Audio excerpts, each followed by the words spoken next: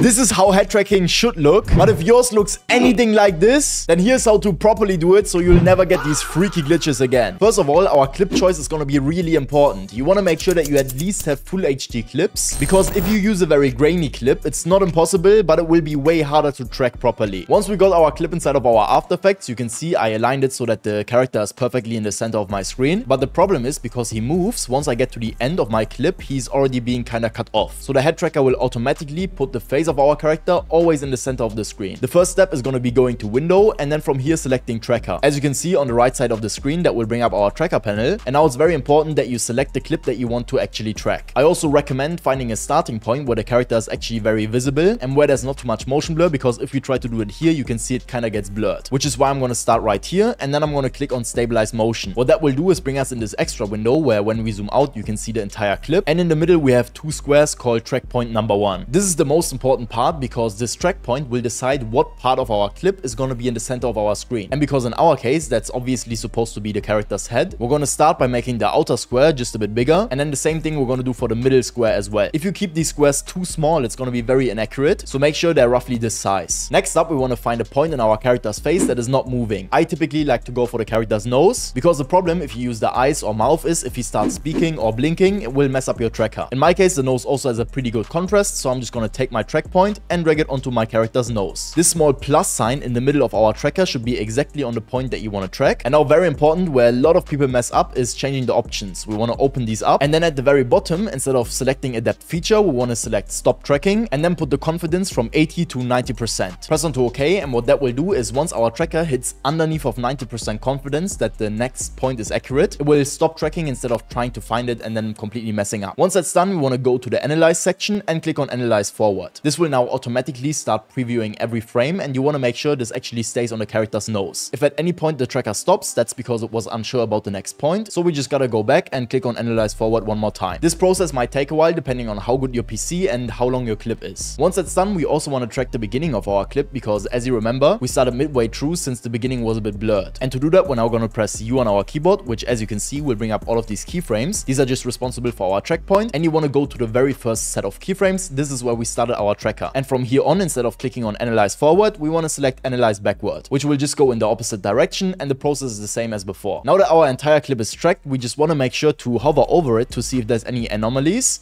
which as you can see for me right here, it goes off course. That means the tracker messed up, which can happen sometimes, and all we gotta do is just drag this back into the center on the nose where we want it to be. Once we check that all of the track points match up, we can head back to our tracker panel and click Apply. Now in here you will get multiple options. You can either select X only, which will only move the clip horizontally. You can select Y only, which will only move it vertically, or you can select both, which will make sure that the clip is stabilized in both directions, whether it's moving upwards or sideways. In 99% of the cases, I recommend you go with X only, because then you won't get any motion tile issues on the top of your clip. Once that's done, press onto OK, and when using Tracker on clips directly, you want to make sure you also go to the bottom and click this box twice to enable frame blending. Finally, the last and most important step is going to be adding a good color correction, because as you can see, it will make your edits look amazing. And if you don't want to get my exact color correction I use to make my edits look the best as possible, make sure you check the first link in the description, because I'm still running a huge sale in my shop. You can still get my presets, texts, and project files for up to 70% cheaper. So if you want to upgrade your edits with just one click, make sure you check the link in the description and don't miss out. With that being said, if this video helped you, make sure you like and subscribe. It would really make my day. Watch this video next if you want to learn how to make your own TikTok edit. Thank you for watching, and I'll see you next time.